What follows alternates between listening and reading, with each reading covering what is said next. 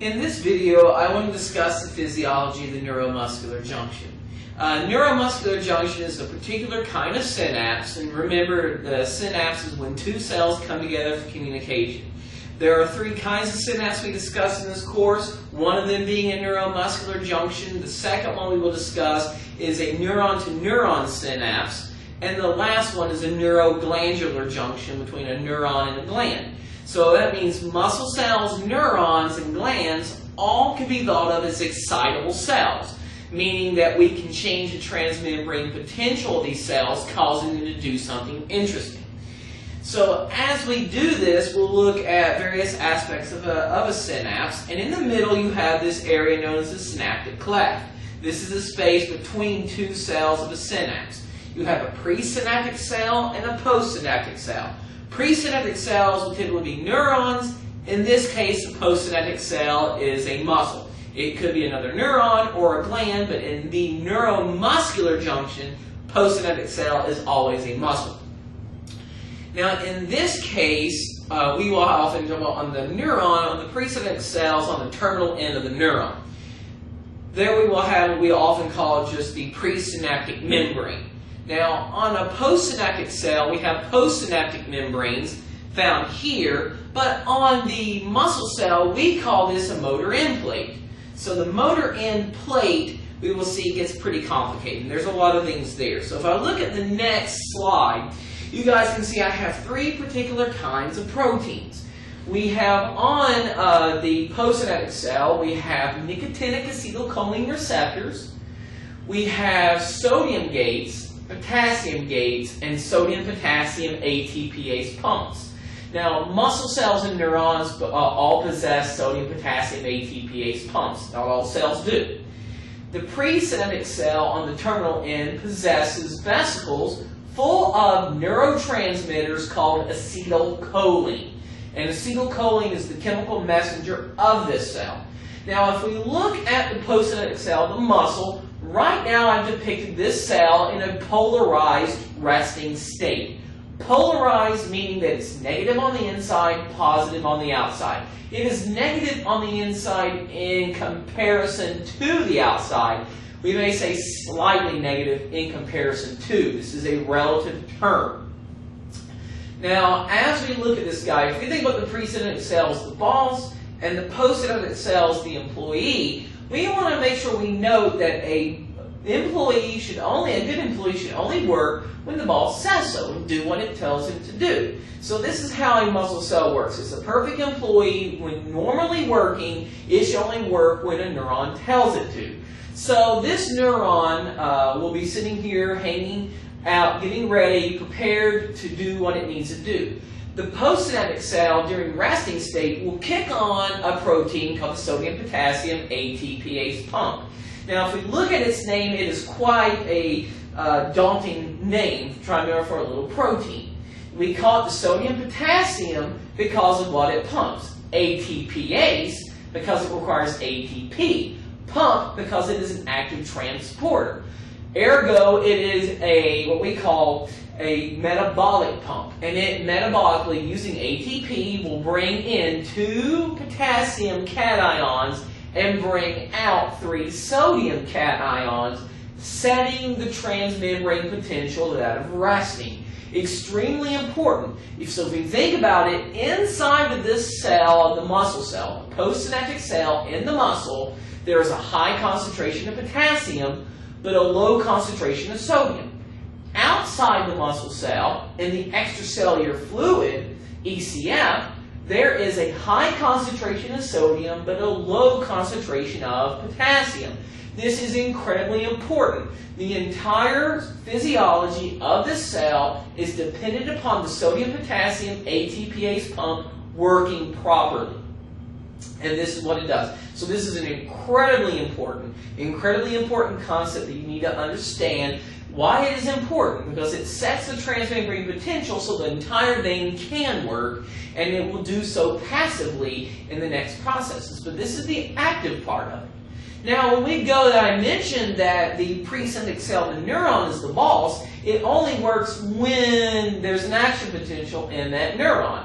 Action potential shown here is yellow lightning bolts. sweep down. Now, when the action potential in the presynaptic cell of the neuron, when it comes down, it will open voltage-gated calcium channels, resulting in calcium 2 cations coming into the cell via diffusion from the extracellular fluid.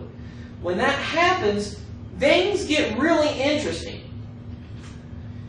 Exocytosis of acetylcholine result because calcium diffuses into the cell. When the acetylcholine is released, it passes across the synaptic cleft and binds the nicotinic acetylcholine receptors. Now, I mentioned we talk about acetylcholine receptors. You need these guys, they are very important. We call them nicotinic because nicotine also binds here, hence why it will be a stimulant, as you will see in the future. But when these are bound to, you will see that sodium gates open. Now, I have removed everything from the presynaptic cell just to keep this clear, but sodium gates open and sodium starts flooding into the cell. And it does not take long for the sodium to flood into the cell and start getting very positive. And as it begins to get positive, what happens is this cell gets excited, and an action potential will happen. The action potential forms on the motor end plate.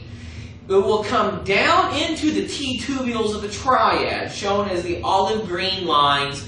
The T-tubules lead down towards the terminal cisternae of the triad. Remember, a triad is one T-tubule, 2 terminal cisternae. You already know that terminal cisternae stores calcium. Remember, when calcium is inside the terminal cisternae, when calcium is in a high concentration of the terminal cisternae of the sarcoplasmic reticulum, the muscle cells relax. But when it is in low concentration, or to say outside of the terminal cisternae, the muscle is now excited and contracting. So this results in the excitation, contraction, coupling that we discussed in class. And this is all because sodium rushes into the cell, making it highly positive, formation of an action potential, calcium release, and this is the most critical aspect of what goes on. Remember that calcium will then go into the myofibrils, changing the conformation of the troponin tropomyosin complexes, allowing myosin heads to bind G-actin, and the power strokes will begin there, causing the Z lines to approach each other, zone of overlap to get smaller, causing the sarcomere contraction that results in whole muscle contraction all throughout muscle cells. So most important aspect here, very important. Now, after we're done and we remove this muscle, well, we use an enzyme called acetylcholine esterase, shown as a little moon-shaped enzyme, and it clears off all the sodium, all the nicotinic acetylcholine receptors. Now, here's the thing for us to remember. If we want to think of it this way, for simplicity's sake, I have drawn the receptors and the gates separately. But the sodium gates actually possess the acetylcholine receptor sites. So when the acetylcholine is bound to acetylcholine receptors, to nicotinic acetylcholine receptors, sodium gates are open. When I clean it off, sodium gates are closed. Now, in this case, we go back, now we're still positive because we haven't changed anything. This positivity also results in sodium gates are closed, potassium gates open, potassium rushes out. Remember, there's a high concentration of potassium inside the cell, a low concentration of potassium outside the cell, high to low diffusion. Same thing for sodium. Sodium come in because there's a high concentration of sodium outside and a low end. Also because the cell here is slightly, the slight charge differential sometimes will attract, especially inside the cell, is why sodium rushes in. Potassium goes out, the cell starts getting more negative. Now the sodium-potassium ATPase pump kicks back in, resets the transient brain potential, and as we really think about it, this resets, everything is reset back as we've seen it before at the very beginning, and you are ready for another cycle, both cells prepared to do it all again, and this will continue going through the process of all those things going on. So some of the things we wanted to mention, you guys, I did mention that nicotine can bind to these receptor sites, and if it does bind here, it actually will open these and stimulate cells. Now, many neuroactive chemicals, neurotoxins will bind to these. It actually causes these to stay closed, become competitive inhibitors, causing you not being able to excite the muscle cells, causing paralysis, that you can't breathe. And in some cases, we will see that's how many medicines work. So very important for pharmacology.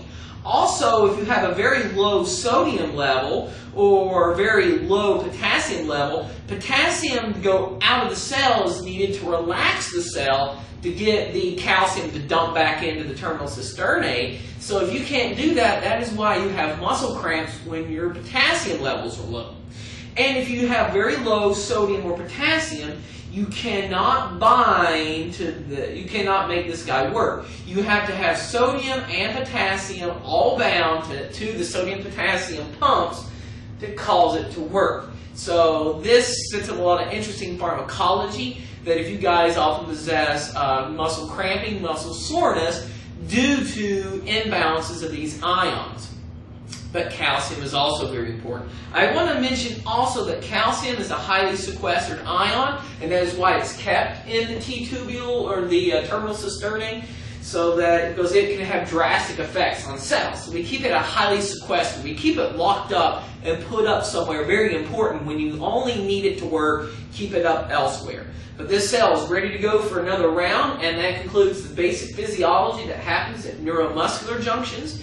If you have any questions, please consult your textbook, ask your instructors, anything that may help you guys in understanding this very complex physiology. I hope you go back and draw every one of these as you go through, and I hope you find this video helpful. And this concludes my video on the neuromuscular junction.